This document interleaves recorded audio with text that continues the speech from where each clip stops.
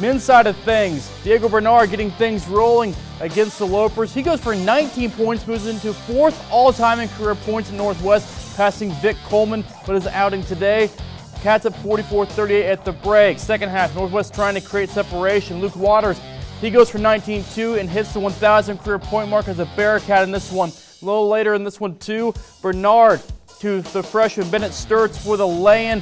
He goes for 16 points. He's having a great start to his college career, and Northwest able to put the Lopers away this afternoon, 84-74.